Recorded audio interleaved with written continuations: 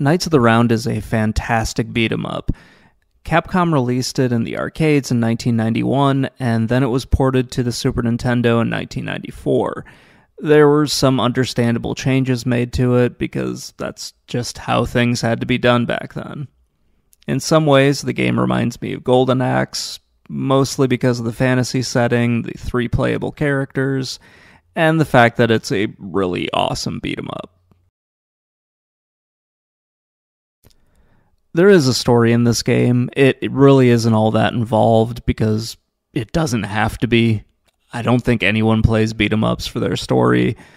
Maybe they do now, but definitely not back in the 90s.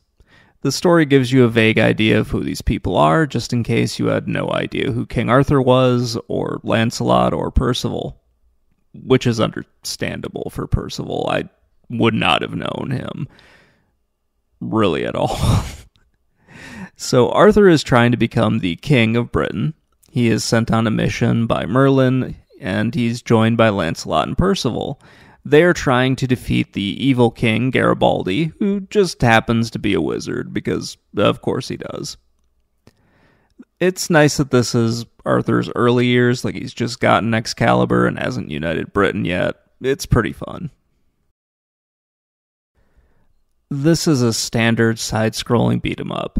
You move to the right, the screen locks until you defeat all of your enemies, the stages are relatively short.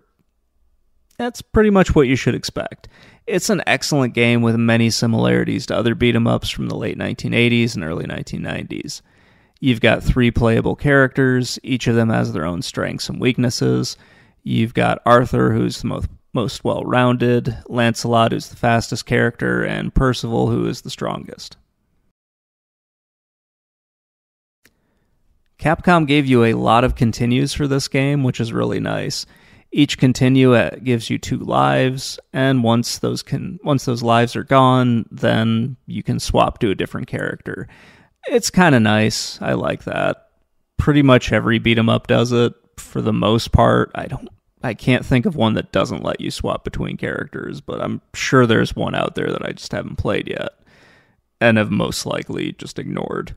But hey, there's probably one that does it like that. The controls are very simple. You've got the jump, attack, defend, and then you've got a special attack. This is a little bit more grounded than some beat-em-ups. Your special attack really isn't all that crazy. It's just a super-powered version of what your normal attack would be. So you're not, like, casting fire magic, you're not calling in an airstrike or something like that. It's just you swinging your weapon a little bit harder. That's fine. It's not really great, but it's better than nothing. Like other beat-em-ups, it's going to take a little bit of your health when you use your special attack, which is really annoying, and I wish they hadn't done that, but every other beat-em-up was doing it. I wish they had just given you like a limit, like 3 special attacks per level or something like that. That would have been much better. The game is 2-player, which is a change from the arcade, because the arcade was 3-player. But you would have had to have bought the multi-tap for the Super Nintendo, and I really don't know how many people actually had the multi-tap. I did, but that's not really a good measuring stick for how many other people owned it. One thing I didn't know when I was playing this is that it is possible to just tire the enemies out. You see this when you're attacking them. After they get up, they might be breathing heavy. That's actually a stun mode for them. You can also achieve this by just defending and letting them kind of punch themselves out.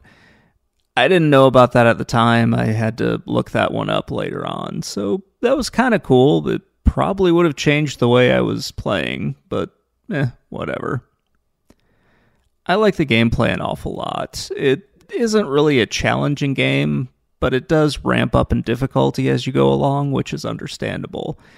It's pretty good, and I think it does a decent job of separating itself from a pretty crowded field of beat-em-ups.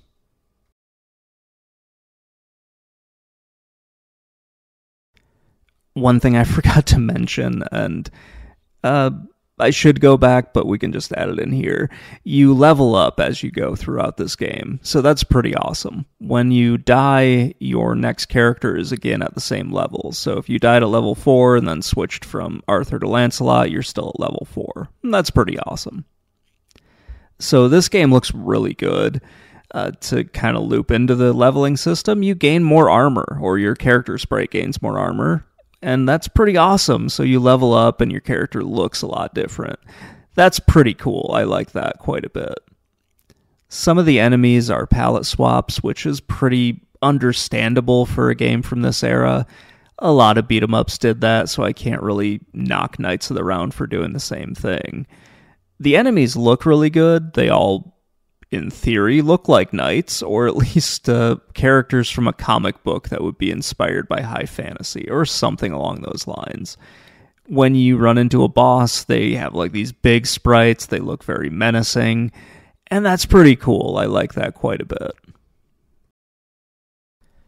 It's very easy to see just what things are destructible in this, so you'll have barrels that you can break in order to get life, or find more points. The points actually matter in this. They are the way that you get leveled up is by getting more points in the game, so that's pretty great. There really are like no weak points that need to be shown off. The enemies have patterns that are pretty easy to follow. It's just a really fun beat 'em up. Capcom did an excellent job with this.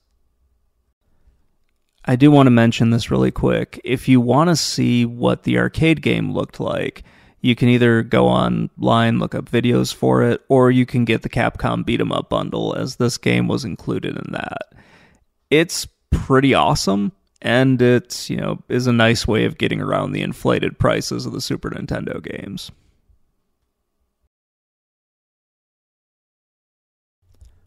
Knights of the Round has beautiful graphics, great controls, and I think the story's kind of fun too. It's one of the best beat-em-ups on the Super Nintendo, and I wish I had played it earlier. I also wish that I had found a copy of the game way earlier, because it was probably cheaper back in the 90s than it is now. This was a really fun game to play. I had heard of it before, but really only played it on the Capcom Beat 'em Up bundle. I had never played it on the Super Nintendo before trying this. The first that I ever read about this game was in Pat Contree's Guide to the SNES library. So, yeah, that was kind of fun. There are so many games just on these retro systems that I had never heard of and just never played before. It really is a lot of fun when I find something like this, and it's just really awesome. Knights of the Round is a fantastic beat-em-up. If you're a fan of the genre and you want to play this game, I would pick up the beat-em-up bundle, because that's just the easiest way to get a hold of it. You don't need to get any hardware. You don't need to emulate anything. You can just get the game and, have a great time. And if you don't like it, then you can try one of the other 5 games on it. So, yeah, there's that. Anyway, that's going to wrap things up. Let me know what you think in the comments below, and I will talk to you all later. Bye.